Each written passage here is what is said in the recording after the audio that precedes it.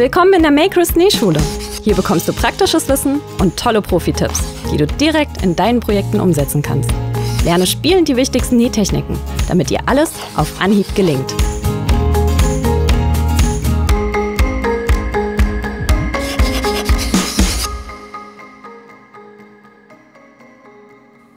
Hallo, ich bin Swantje, deine Nähtrainerin bei Makerist. In diesem Kurs würde ich dir gerne zeigen, was es eigentlich mit einer Kellerfalte auf sich hat und warum man sie nutzen kann, um enge Kleidungsstücke ein bisschen weiter zu machen. Wir haben zum Beispiel eine Bluse, da ist eine Kellerfalte in der hinteren Mitte eingearbeitet. Das heißt, der Saum wird insgesamt ein bisschen weiter. Das gleiche kannst du natürlich auch bei Röcken anwenden und mehrere Falten verarbeiten. Und das würde ich dir in diesem Kurs zeigen, denn wir schauen uns einmal an, welche Verarbeitungsmöglichkeiten du für Kellerfalten hast.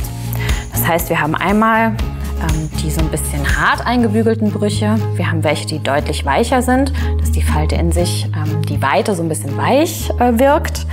Wir haben verschiedene Verarbeitungen, die den oberen Teil betreffen. Das heißt, du kannst Kellerfalten ein Stückchen schließen, du kannst sie von komplett oben aufspringen lassen.